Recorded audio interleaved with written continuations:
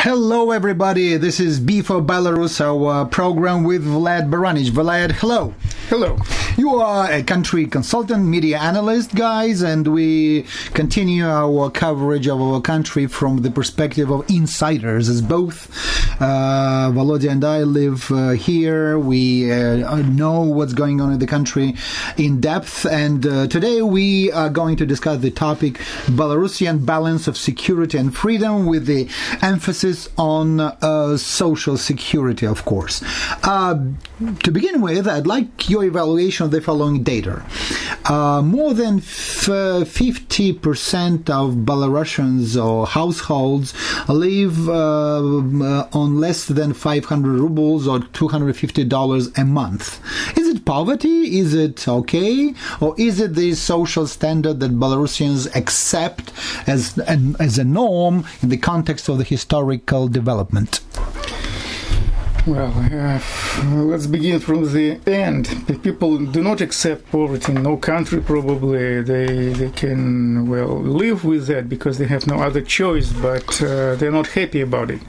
So... But you can say for Americans, so how well off are Belarusians? And you can say, 50% of Belarusians live on less than $250 a month. And then he would just gasp and say, oh gosh, you're so poor.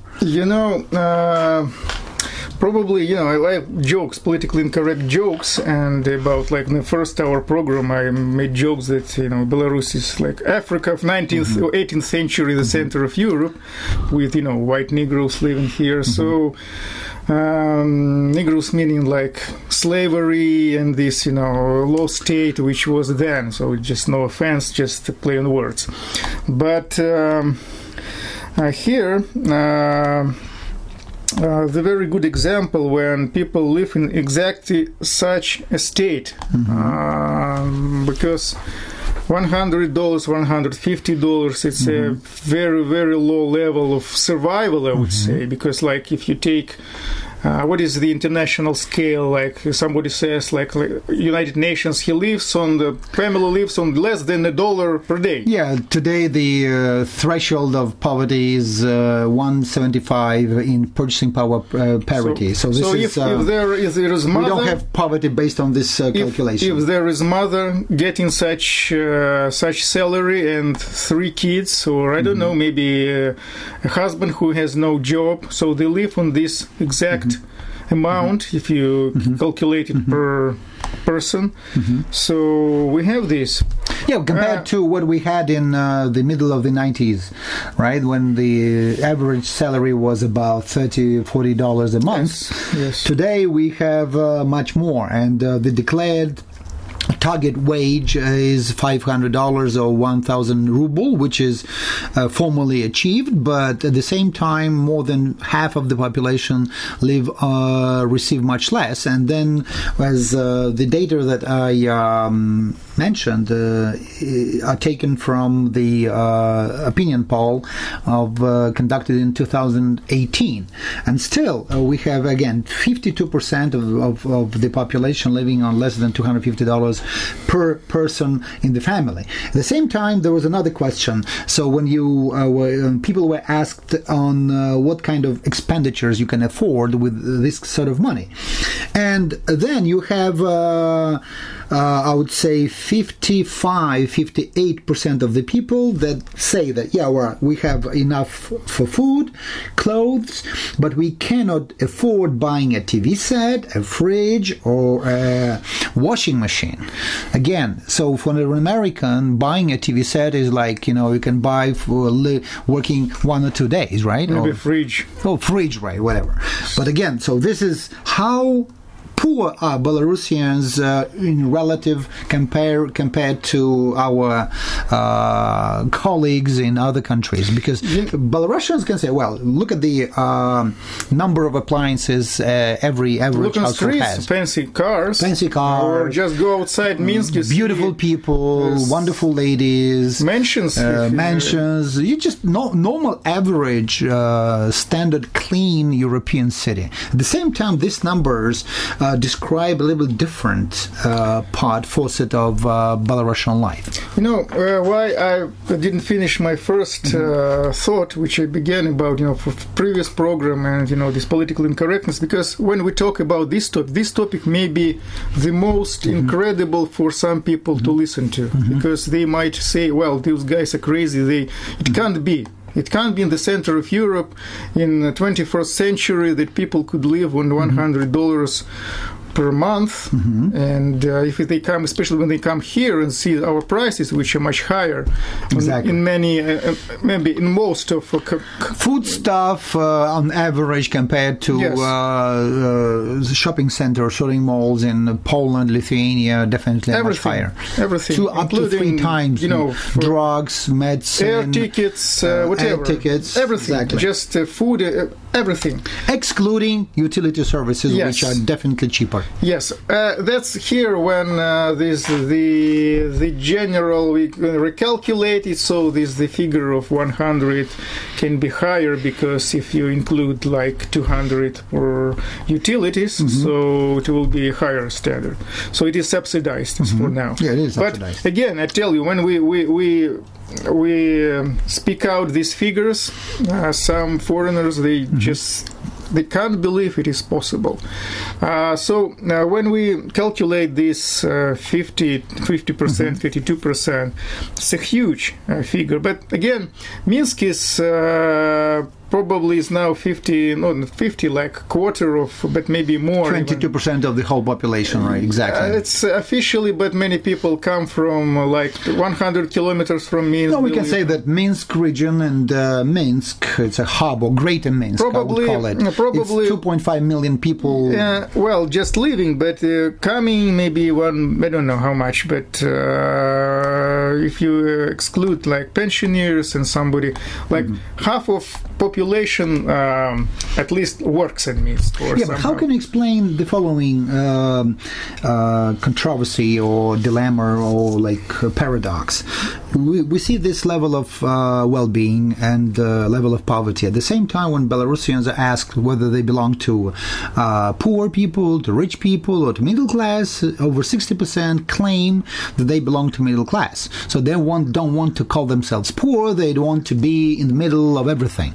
Well, it's a matter of self-esteem. If you look on Instagram of some of such, especially young girls, young boys, not necessarily young, they're different people, you can see that they show the fancy living, something like they go in the resorts and the sea, or with fancy cars. In some cases, they are one of those girls. She admitted that it was not Photoshop, but it was a photo pavilion where they had this background with fancy stuff.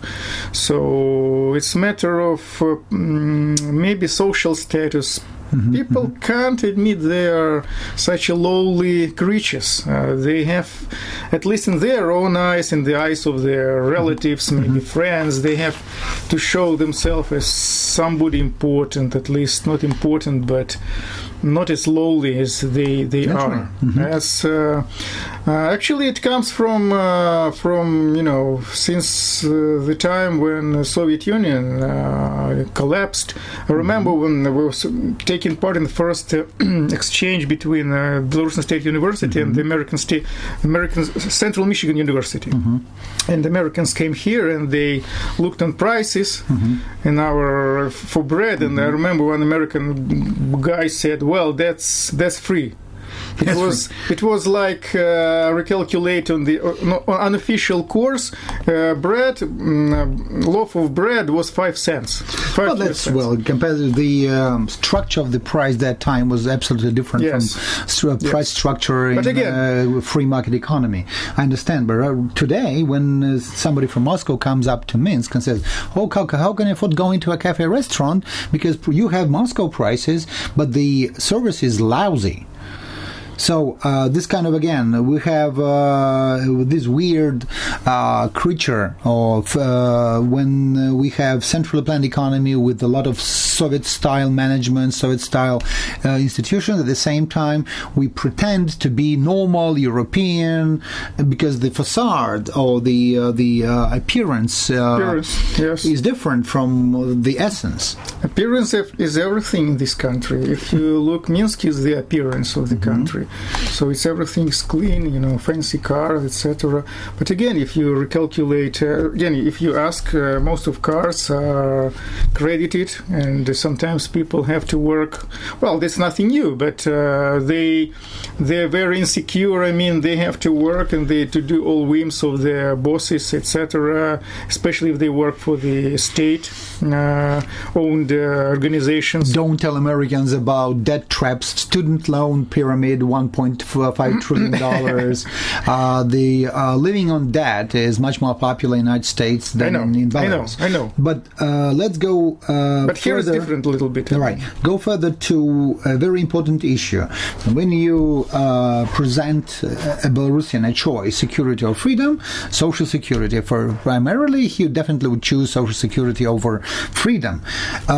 Do you believe that Belarusians realize the cost of this social security system, the cost of Big Brother that eventually emerged as a result of wishes of the people to ensure full employment, low prices, price stability, stable pensions, access to free goods and services, including healthcare and education?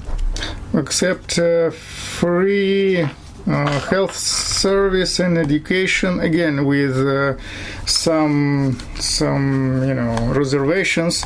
The rest is nothing. I mean, there is no social security. In past, like 20 years ago, when the current president, was only the young president, and there was a formula that there was called social security packet, or social security. It was social security agreement, politologists would call it, that he gives people stability and social security in exchange for loyalty.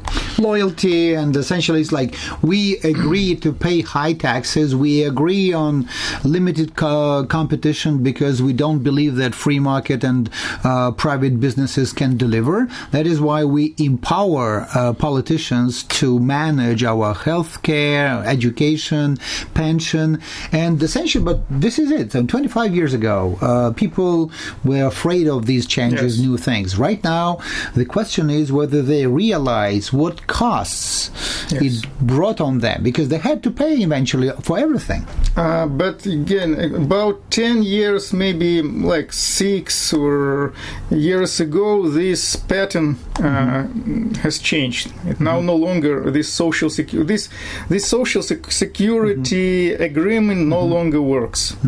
I mean, authorities, they no longer need loyalty of people because efficiently now all elections can be done without electorate. I mean, doesn't matter. We have monarchy now. The last relatively democratic election we had in 1994. Yes. But I mean... but people seem to realize, well, only when people were asked about the nature of elections in Belarus, whether they were free and fair and democratic, about 50% believe that they were fair and democratic and they had free choice. That's the problem. Well, that's, I didn't want to touch this political aspect. I just wanted to say that this pattern of social security agreement is broken.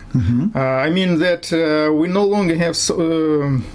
people are no longer socially secure. That's a problem. When you mentioned 50% of population live in dire straits. That's compared again to relative to or compared with Poles, Estonians. Well, that's a good Germans. Example. They are our neighbors. But at the same time, who knows what's going on there? Because they get the information from Belarusian TV or Russian TV, and it's all about propaganda and brainwashing.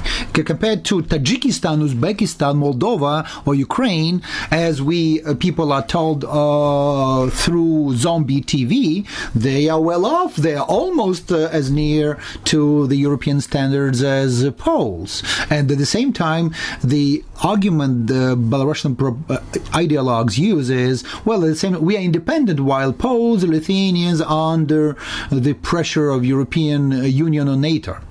Oh, that's baloney for... Yeah, exactly, but this is the way propaganda works. We're not talking about this. I think we are just...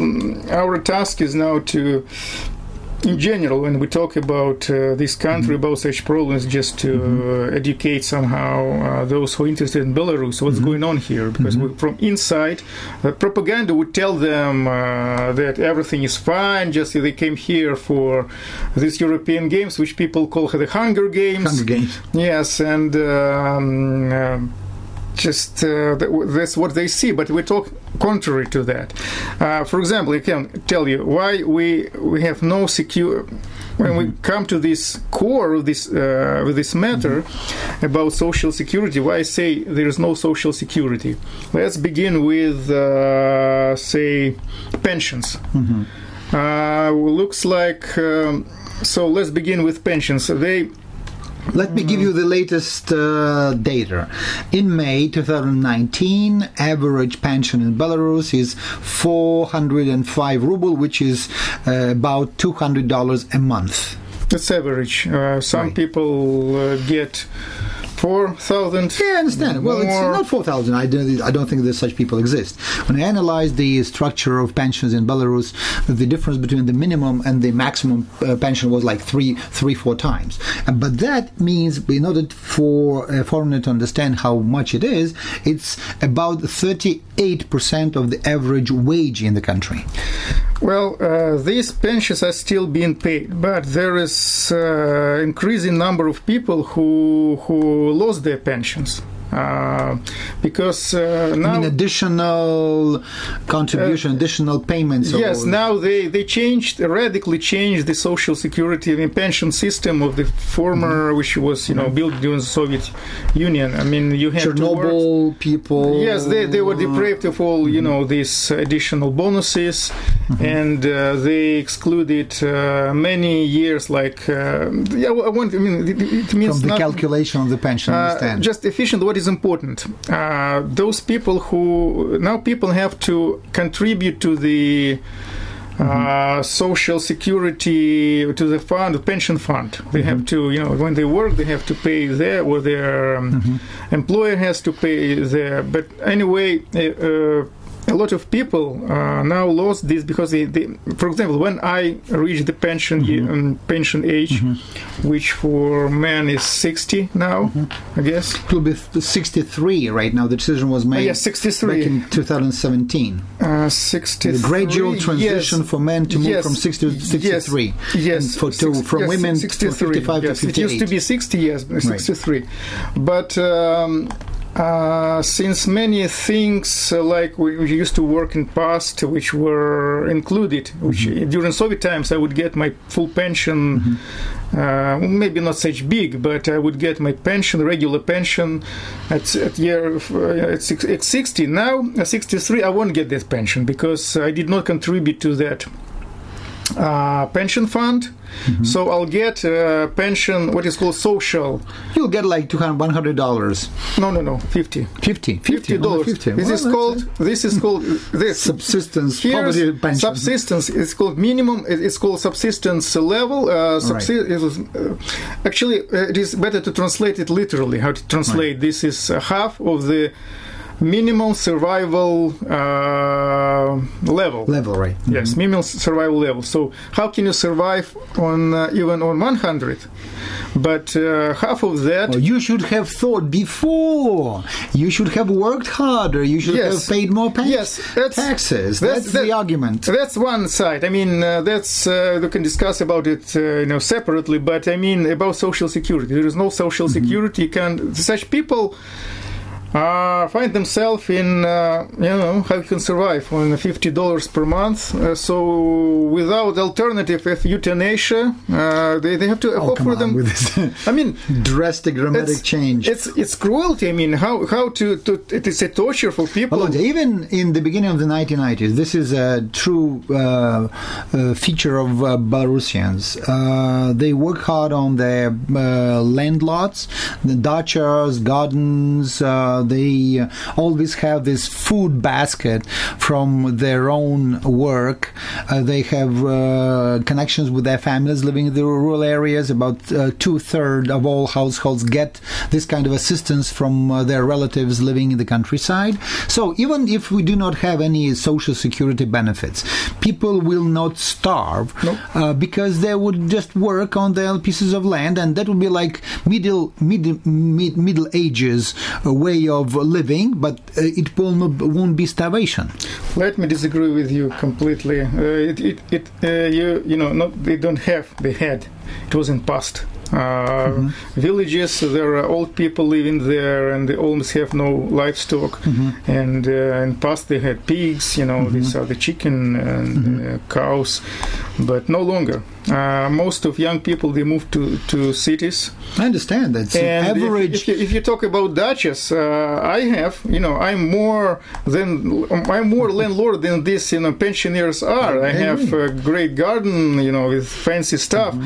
But again, when I look at my neighbors, we have like 260 members of that dacha society communion, let's say.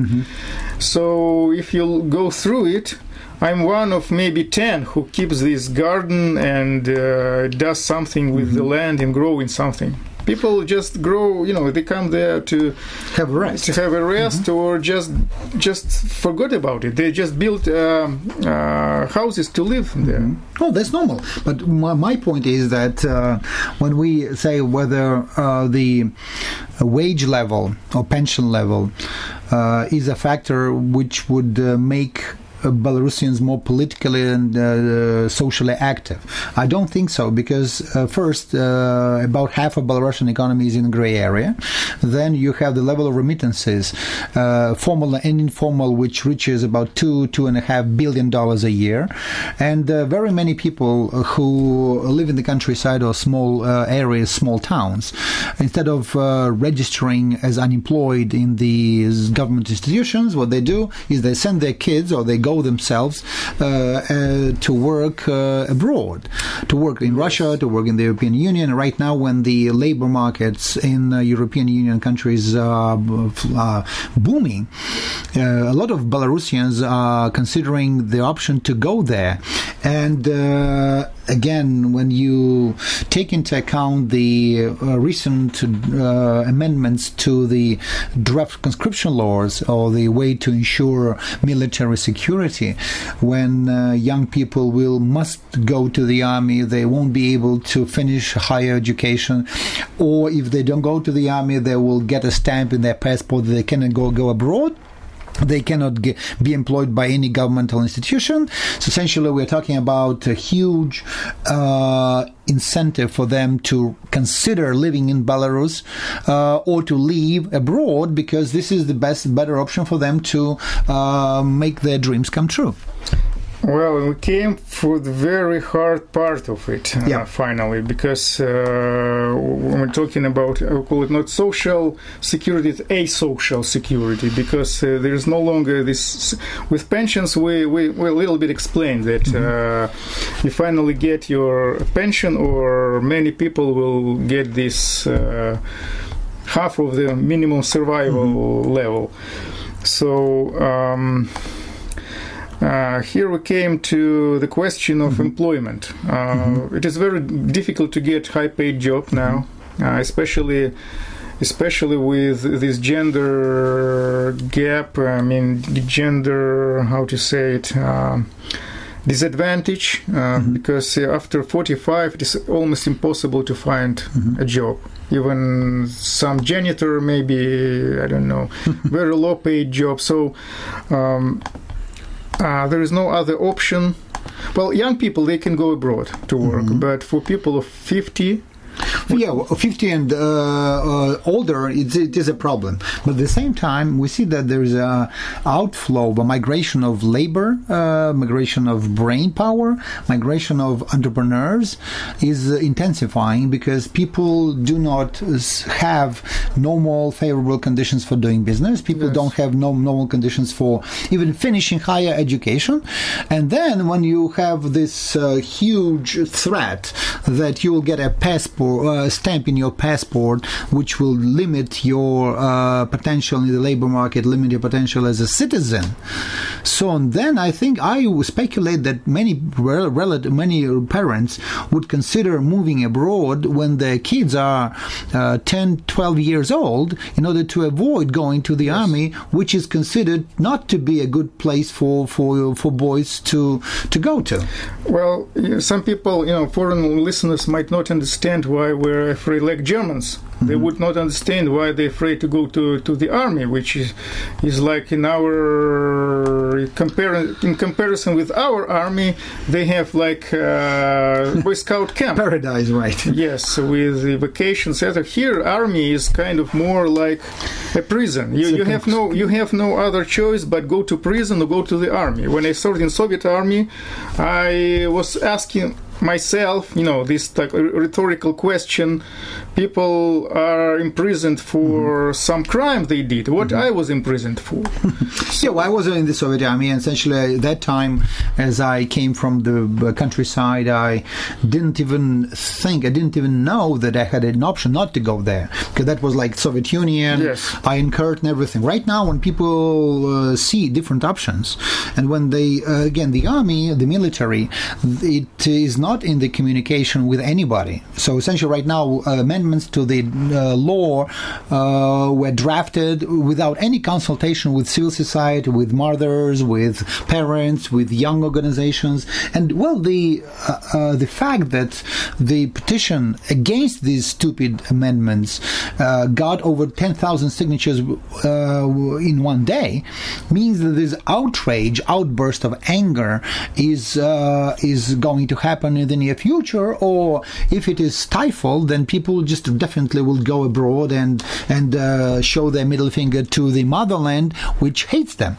Well, that's simply understood, because going to the army, it means sometimes it is facing very severe risks of losing health, at least losing time and not getting anything. Life in some cases. There are many cases now became evident when due to bullying or just from the hazing, yes, people are not many, but some are dead. They were killed. The biggest issue is, again, when people don't realize the cost of empowering bureaucrats and the state. The people search social security, material security, somehow labor market security, and the price tag that they face is so huge and is growing that then they realize, oh gosh, if this kind of policeman or the state man comes to their household and claims more money, more private assets and property, then they start crying, oh no, I don't want this because this is not human, this is not acceptable any longer. But they've been waiting for this moment for 25 years. When some people protested, they say, oh, this opposition, they want their their own egos to please, and they don't understand people. So the people right now have to face a very difficult truth that they themselves were stakeholders of these bad things that happened to the country under Lukashenko and his team. Again, we were talking about the issue of how people react to this and how they behave in such conditions. In past our programs, when we were talking about how Belarus differs from Russia and about this general mentality of people here, because it's part of mentality of people. They mostly come. The most culture is peasants' culture, and peasants in its communist collective farm, which is serfs. Serfs of in Middle Ages. In Middle Age, this term of the meaning of these serfs.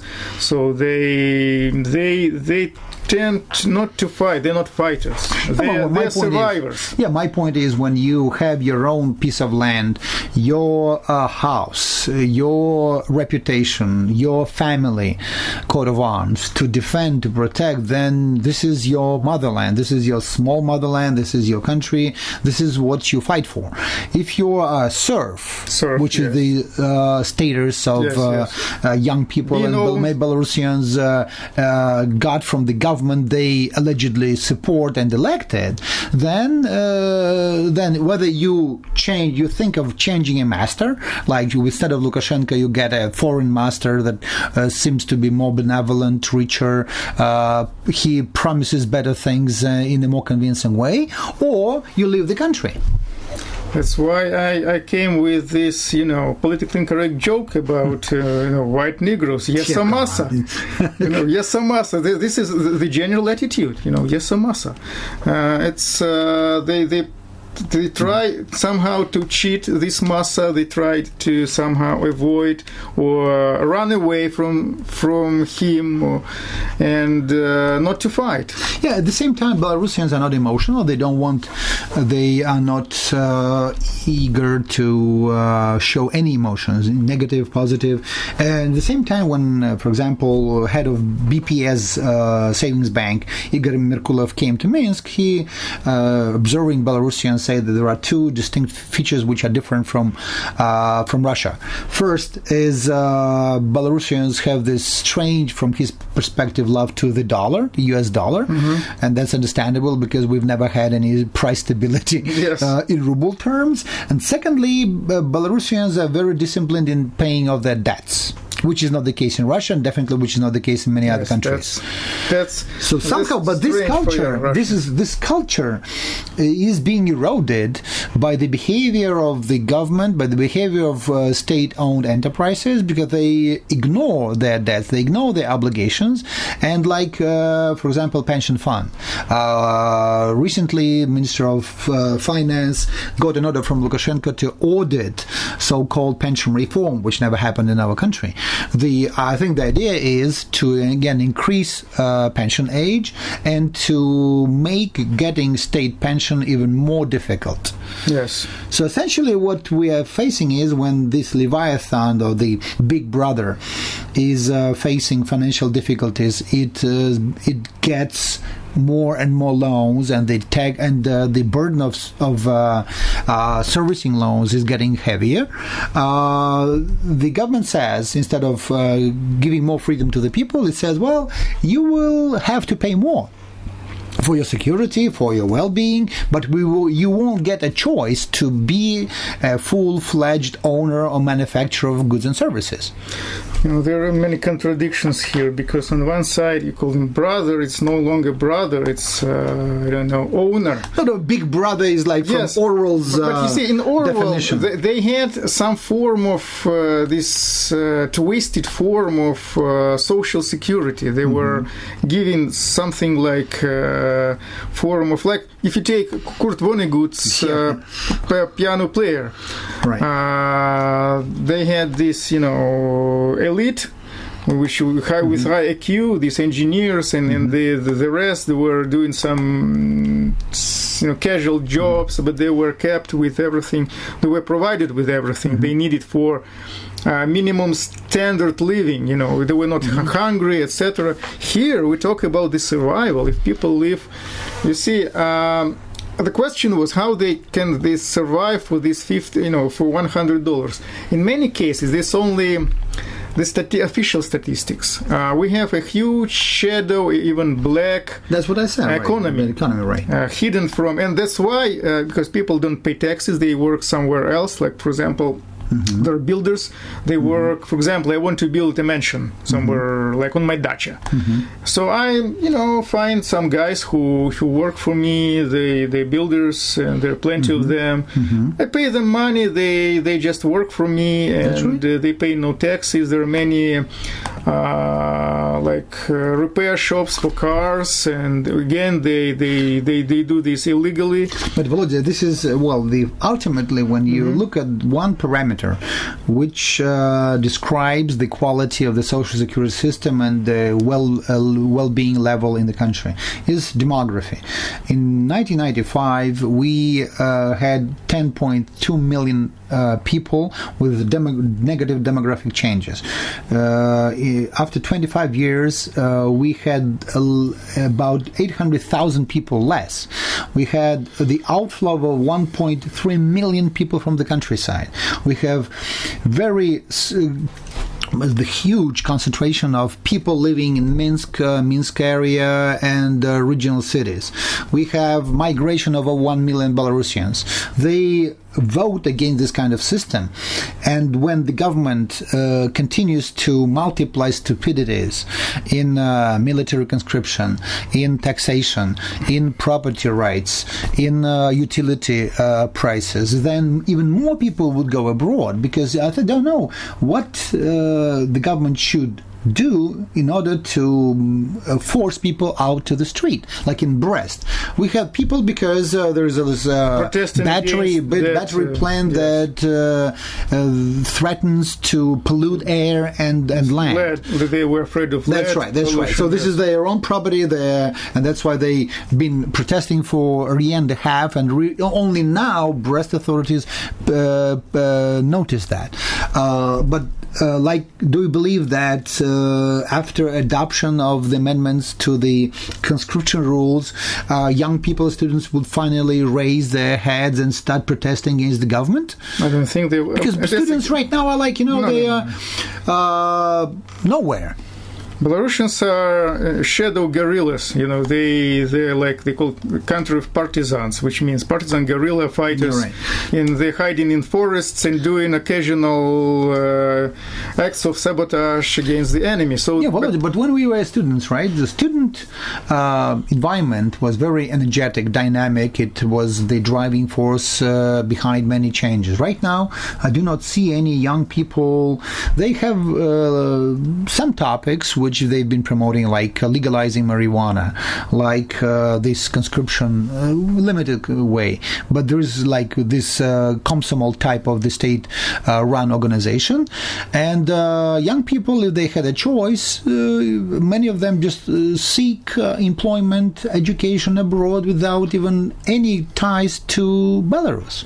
Well, that's the easiest. I mean, not the easiest. I mean, that's the most rational choice, I would say, because to fight against this Leviathan, it's just how can you fight with bare arms against SWAT, armed? Well, I understand that you're talking about, there's no way to resist this big, huge monster. But at the same time, there are many ways to fight the monster in your own head. Because if Belarusians believe that the government must deliver free education, free healthcare, pensions, employment, benefits, housing, you name it. No, right? They no longer believe it. They do. This is the point that in this value poll that one Belarusian think tank conducted in 2018, there was a question what the state should do and what it is doing.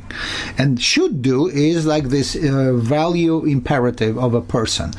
From 85 to 98% of Belarusians believe that the government must do what I enumerated.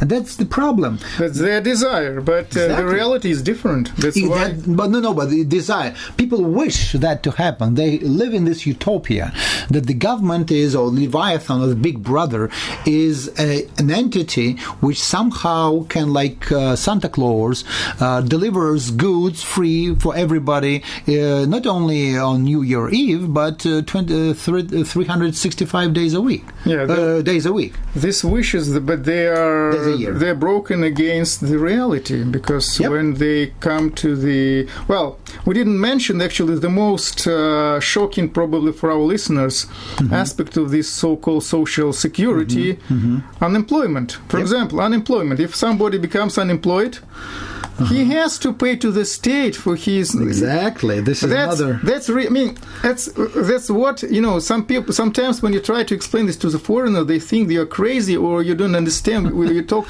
different language. People who don't work are called parasite or freeloaders, and they're supposed to not to pay a tax, which was the initial plan of the government, but they pay higher, more for heating, for electricity. Essentially, the utility bill is much higher because they are not employed. Well, let's return to the original how events developed. Originally, they imposed a kind of tax on those who are not officially working. Those are called, these bad words like parasite, lazy bum. I don't know. It is a Russian word. Is tuniadis. It comes from the Soviet times. For example, famous poet Joseph Brodsky. He was imprisoned for being tuniadis because in Soviet times it was illegal not to work officially. Exactly. So people were imprisoned for several years as a social element in something enemy of the Soviet system. Well, a social element, or yes, he was kind of bad guy. So now they try to revive this system, and they imposed this tax of $200 per year. No, but this tax does not exist now. They have a different way of rating. But the problem with that for them was people were openly protesting. Again, people would not pay, and it was difficult to get that money from them. But now they made it was too apparent for outer world that that unemployed people have to pay. Yep. Now they did a trick. They just use what they call this utility bills. Well, if you go to any country, like in the United States, well, it's good to pay utility bills. So what's wrong with that? All right. The wrong with that, I mean, which you don't understand. Like, for example, all utility bills are being subsidized. I mean, their state pays, at least they say that they provide these services for lower cost for everybody, even those who are filthy rich.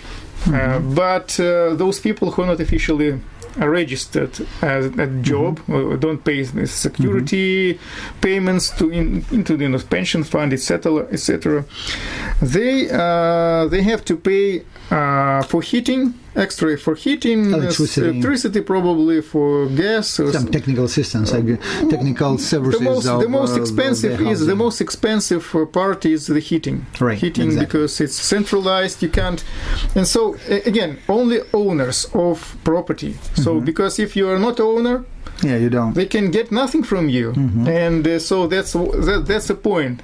If you can't pay, sell your property, sell your apartment. If you keep your apartment, so then you're a rich man, you can afford it. And this approach it makes outer world to think there's nothing bad about it. You just pay utilities. That's normal. You have to pay utilities anywhere in the world. So that's very difficult to explain. But again, that's why so many people in the West romanticize Soviet Union, believing this is about justice and stability and sharing the values and assets of the society in an equal way, equality and justice. For example, I am Tuniadis. I decided to go to get job, so I go officially registered, and when somebody officially registered. Probably nobody would believe my words. How much how much he gets for his unemployment? How much assistance is?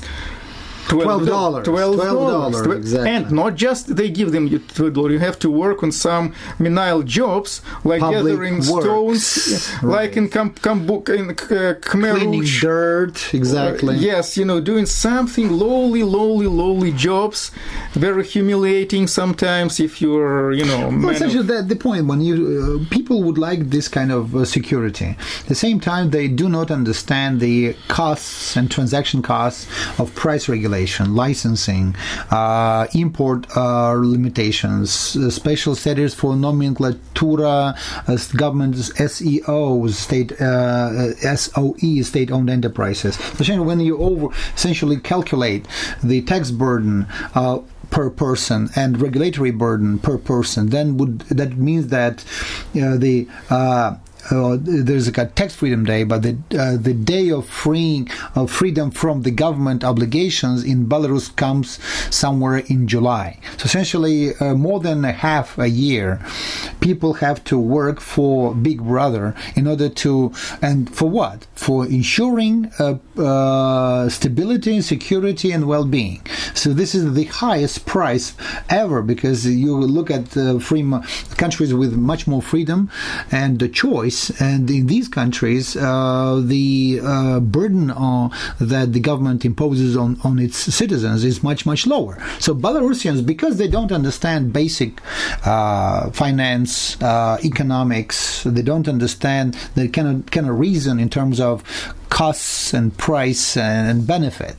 They are kind of victims of this approach, and essentially Belarus, in this case, it declares to be a country with high social standards, but in fact this is the country where social security is ensured and guaranteed for a very limited number of people working with the government and distributing over $20 billion government money through different levels of the budget. Well, we still have social security in the form of medical care. It is still affordable. Mm-hmm. It is still free. Sometimes, not sometimes, mm-hmm. but it depends where you live. In Minsk, it's much easier.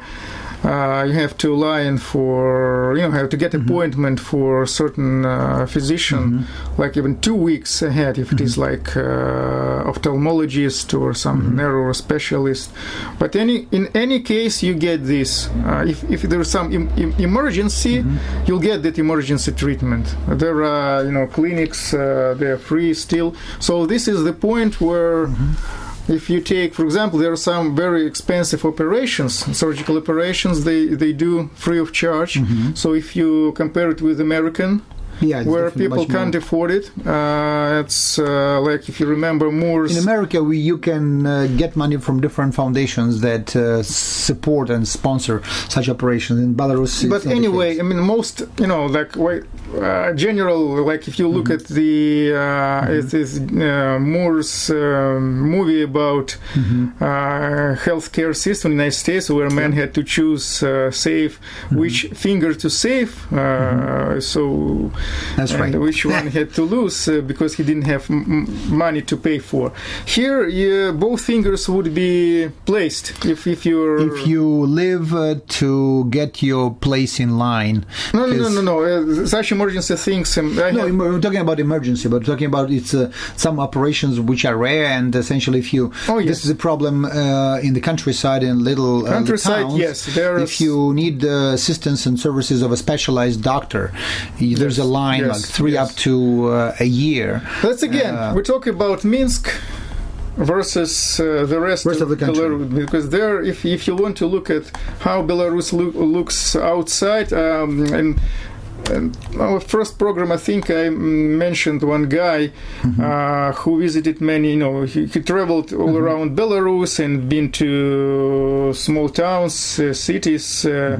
This guy, I have a link to him on my website, expat.by, this Englishman, and he did excellent job. He showed how people live in those small towns. It's very interesting. Well, essentially, to finalize, one beautiful illustration that shows this model that we've been living in is the huge line in front of the kids' hospital at 6 a.m.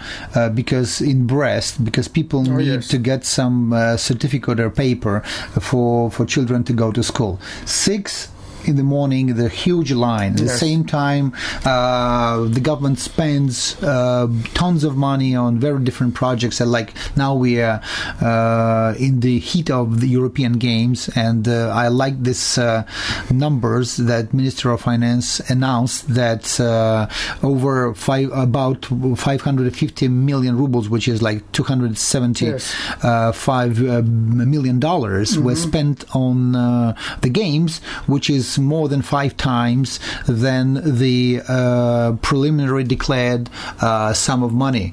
So essentially, this is the way of planning. Okay, let's do European Games. What is the price tag? The price tag is $50 million.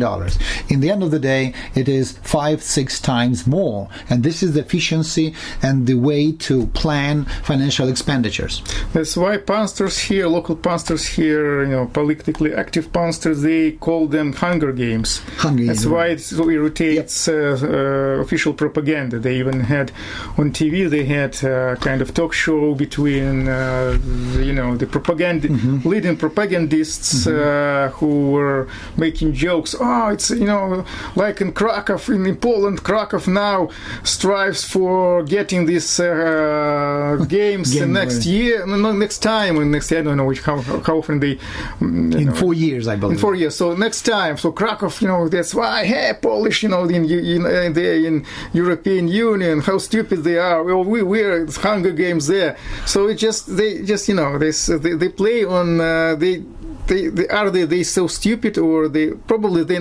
realize it very well that Krakow is the little part of Poland, and it's a private matter. All right, we definitely, Volodya and I definitely would like Belarusians to live longer, better, more fulfilling lives when they control their assets, their lives, their savings, their pensions. This is not the case right now. Of course, Belarus is not Uganda or Congo or Turkmenistan, Uzbekistan.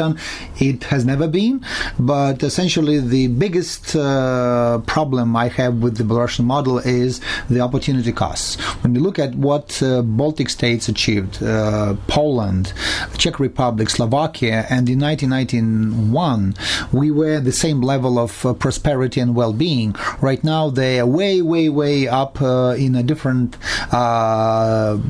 group of social security and prosperity, while we are still fighting with the transitional problems. And this is definitely what would have an impact on economic situation, on demography, on education, on the quality of governance as well. But it is still good chance for foreign listeners to find a smart and old tradition wife here, to get some smart guys for their jobs outside, because we still have decent education.